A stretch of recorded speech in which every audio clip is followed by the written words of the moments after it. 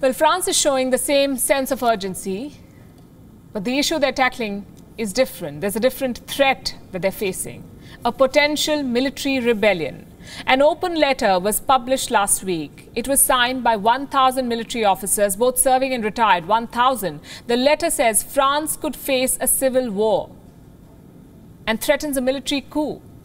So does the French military plan to overthrow French President Emmanuel Macron? Our next report gets you the answers.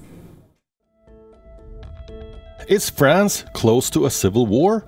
If a group of retired and serving officers are to be believed, political Islam is a serious threat.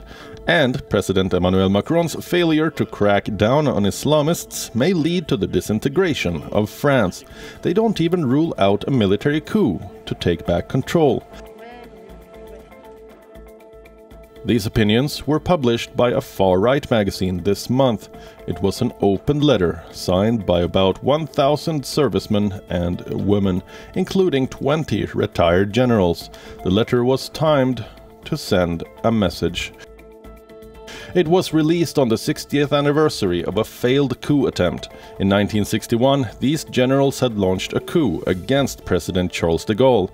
They wanted to force a decision to stop the independence of Algeria. The letter met with outrage in the French government. A crackdown followed. Reports say 18 soldiers will face military sanctions. The French Armed Forces Chief of Staff says each of them will go before a senior military council. They could be either delisted or forced into immediate retirement. Other signatories could face formal action too. The French Defense Ministry says these servicemen have broken military rules by appealing to their peers to take up arms against the country. But the story has taken a life of its own. A poll found that 58% of the French people agree with the sentiments of the letter.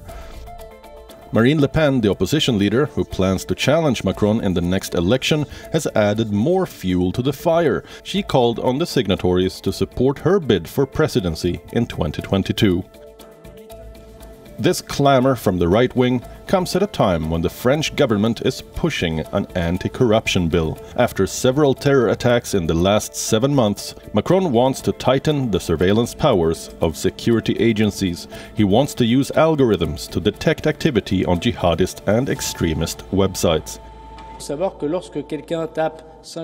One must know when someone types 5 or 6 times a search for a video for a decapitation, for example from the Islamic State group on the internet. The intelligence services cannot know and follow that person. Tomorrow, we can know this information.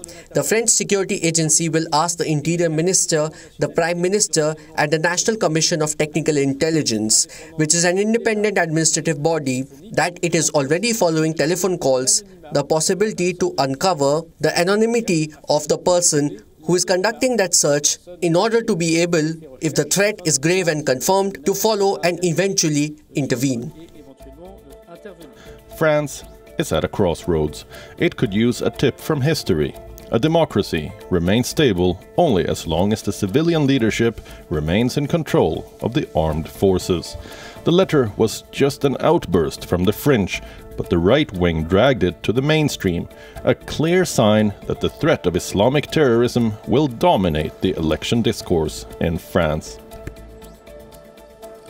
Bureau Report, WION. World is One. WION is now available in your country. Download the app now and get all the news on the move.